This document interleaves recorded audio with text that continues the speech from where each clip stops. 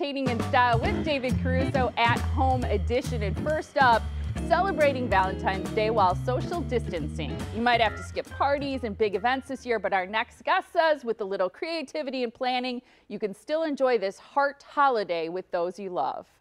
That's right. David Caruso is a nationally recognized event planner and designer. He joins us with 5 ways to celebrate in style, even at home. Good to see you, David. Hey, good morning, ladies. I love Valentine's Day. Look at you in your pink. Looking good. I got all dressed just for Valentine's. I brought the sparkly hearts home we usually have these in the studio on Valentine's Day, but I brought them home just for today. That's right. Okay, so people still want to have a special Valentine's Day. They want to feel like it means something. So where do we begin?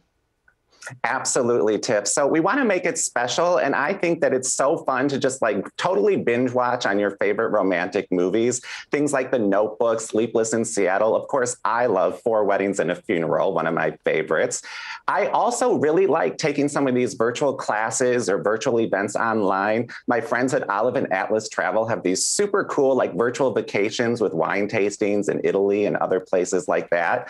And I know, Tiff, this is one of the things you love the most is handwriting special notes and these note cards from Paperwhites that you guys have your own little Valentine of your own that I dropped off for you. But I just love these note cards. Yeah, super fun. So make sure that you write people some great notes. We all have our little note cards from Paperwhites. Just love that. So some easy ways. And then, of course, it's all about the food, right, ladies? Oh, yeah. Yes. I love these note cards. Mine says sending love from Milwaukee with a skyline scene, which is so great. But yeah, beautiful. I think the food is great. And I saw an advanced picture of what you're about to show. This is spectacular. I know, I loved this. So this is one thing that we call cheap and cheerful, girls. And this is repurposing a chocolate candy box turned into the perfect charcuterie platter. This is one of my favorite new things. First, just select the size of the box kind of based on your family size or how many people you're going to be with. Prepare the box and ingredients. So empty out all the chocolates, put them in your nightstand for yourself to nosh on at night. And then it just turns into an easy self-serve snack tray with cheese and fruit, nuts, little candies, of course. But isn't that fun? Adorable. That's cute. And so easy. There I am presenting it to you. But I just love this. I think it's super easy, not expensive, and your guests and family will love it. I think that's I love that, David. And your next idea has to do with cheers. So we all want to have a little bubbly perhaps, and you have an idea for flutes, what to do with champagne flutes.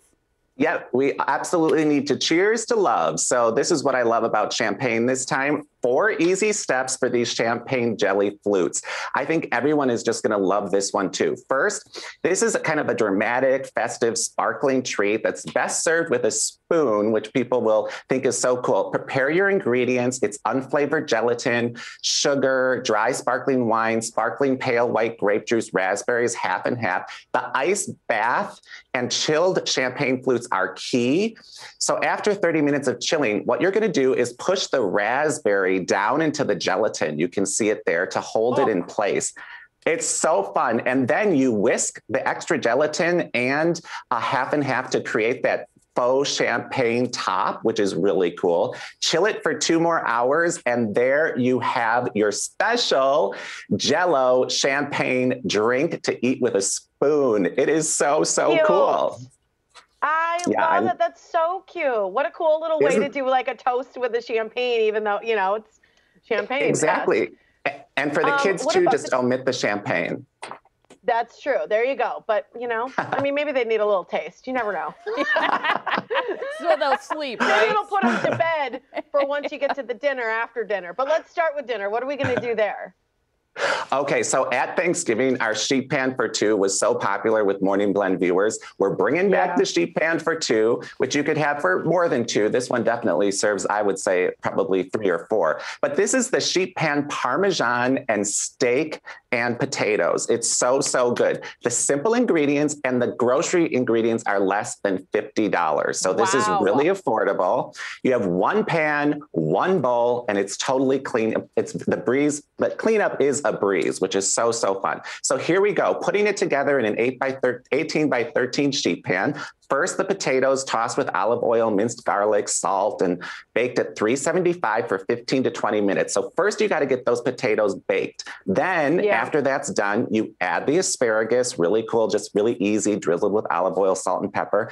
The star of the show is the steak, this flank steak that we used, rubbed with minced garlic, Parmesan cheese, olive oil, and of course, salt and pepper. Really good. Broil it for 8 to 10 minutes, flipping halfway through.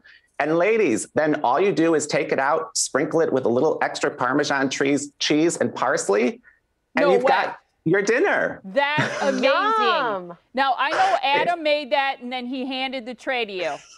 I'm just kidding. Molly, stop calling me out. I'm totally kidding.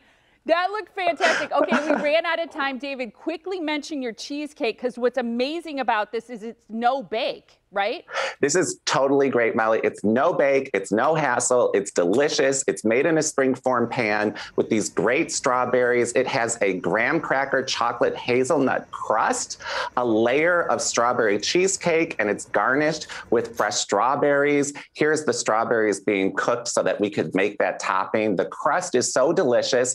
And again, anyone can make this, even the morning blend guys that watch, you know, it's no bake. You can make this special, and it's so delicious. And of course, it looks beautiful too. Oh, and what girl is it going to be? Oh, look at you. That's so cute. Happy Valentine's Day, David. Yeah. Absolutely. Happy Valentine's to both of you. That is fantastic. I love that. You look fantastic. Love the hearts behind you. Thank you so much for doing all that for us for Valentine's Day. Thank you.